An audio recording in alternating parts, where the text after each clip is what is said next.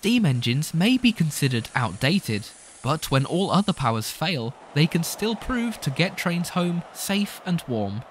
On the 21st of December 2009, freezing conditions caused power outages for trains from London to the south coast, including the Eurostar to France. Christmas shoppers and city commuters were stranded. In true Golden Arrow style, with a raging fire sat brand new steam engine Tornado, which was scheduled to make 2 trips to Dover on Christmas rail tours.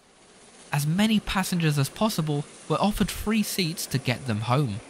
Though Tornado is far younger than the Eurostar, it was one of the few trains to make the journey. Chairman Mark Allett commented, "If any of the train operators want to modernise their services by using steam trains, I would be happy to give them a quote."